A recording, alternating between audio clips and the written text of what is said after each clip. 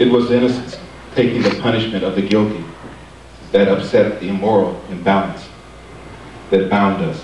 Love, as we had forgotten the day Adam rejected him for his pride, had the power to win back the very ones who despised him. Only love would die for those who hated him. Only true, unconditional love could prevail, could keep loving the unlovable and give us another chance. It was not just that we take our punishment. It is unfair that we treat him the way we do. But to him, it is right that all men have one more chance to have a relationship with God.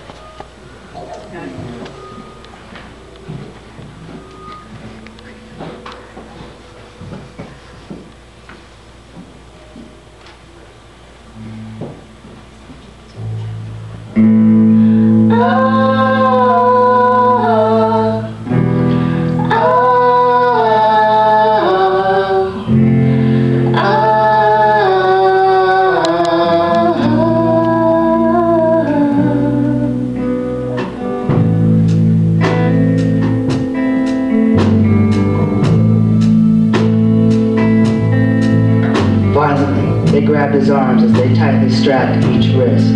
With a hellish look stood a strong-armed soldier, whip clenched in his fist. Laced with chips of bone, they beat him hard from his shoulders to his feet, and it sliced right through his olive skin, just like the razors through a sheet.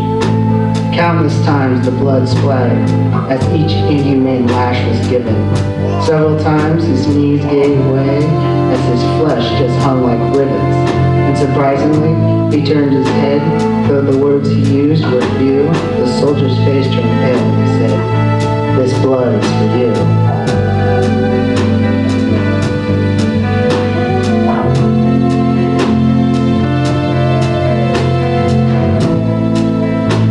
Uncaringly, they tossed a garment across his weakened form, and his blood pressure fell deathly low as the crowds began to swarm.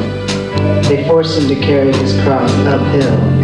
As his face they punched and smacked. All the splinters from the crisscross beam dug deep into his back. Through lack of sleep and dehydration, his tongue began to swell, and weakened by his loss of blood, his prophet, teacher, fell. But when he did, some blood splattered on a man named Simon's shoe. As he bent to wipe it off, the prophet looked and said, "Simon, this blood is for you."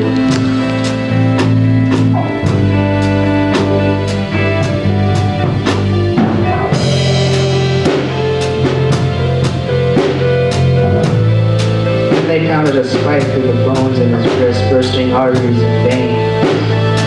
And as they dropped the cross in the hole they dug, his body convulsed with pain. Through agony and torment that never a soul shall find, he tilted his face towards heaven with full control of his mind. With more love than any human heard before that time or since, he made a statement that this day makes the strongest skeptic wins. He cried, "Father, God, for they know not what they do." And as he gave his life for those lost in sin, he was saying, "This blood is for you." Amen.